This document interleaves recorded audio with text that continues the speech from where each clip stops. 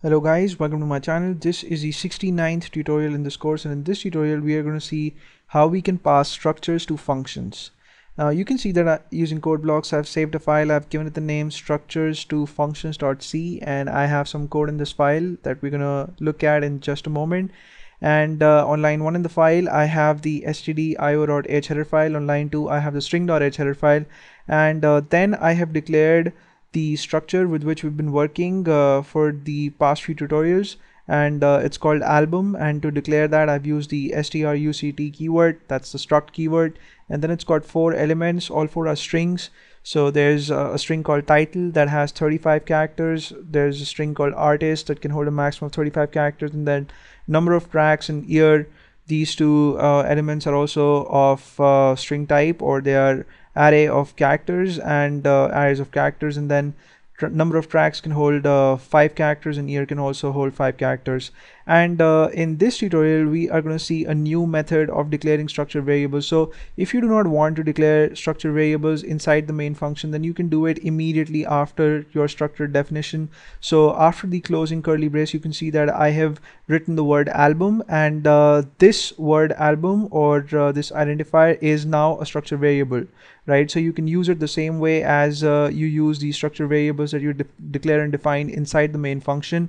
And it's just that instead of defining it inside the main function or declaring it inside the main function, we've declared it outside, right? And after you've declared it, you have to put a semicolon, right? So this is something that you should remember, and it's a quick way of declaring structure variables actually. And then on line 10 I have declared a function that's called display album, right? And this function is going to take structure as an argument, and it's going to work with it, right? So it's not going to return anything back to the main function, and main function for this function is going to be the calling function, right? So since it's not going to return anything, its data type is void, right? So I've mentioned the keyword void before the function name, and then the parameter list includes just one argument, and since it's of structure type, and since we want to pass a variable that uses this structure, that is a structure album, as a template, we have to specify the keyword struct first and then the name of the structure, right? So that's why I've written struct album, and then you have to specify a dummy parameter,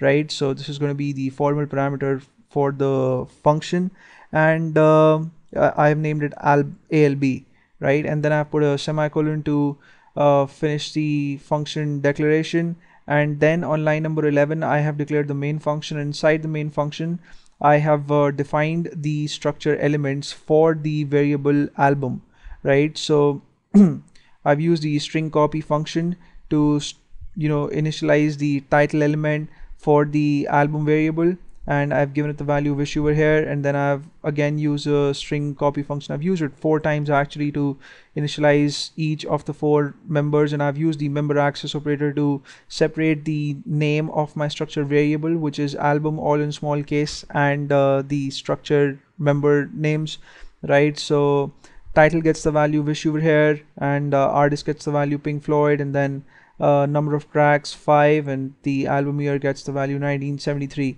right? And then I have called the display album function with the structure variable, which is album, all in small case, as the argument, right? So the way you pass structures to functions is the same way as you pass other variables to functions, right? You just have to specify the name of what you're passing, and since in this case the name of our structure variable is album, which we've declared outside the main function right here, if you want to pass it to the function, you just have to specify its name within the parentheses in the call statement, right? And then outside the main function I've defined the display album function, which just consists of some statements that are going to display the values for the structure members for the variable album on screen.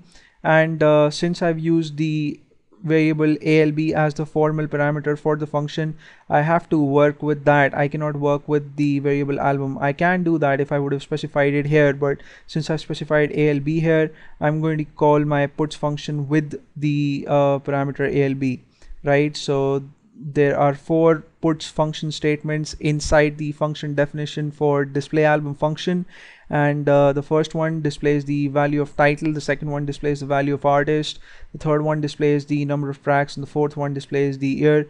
So let me run this program for you guys and show you guys the output.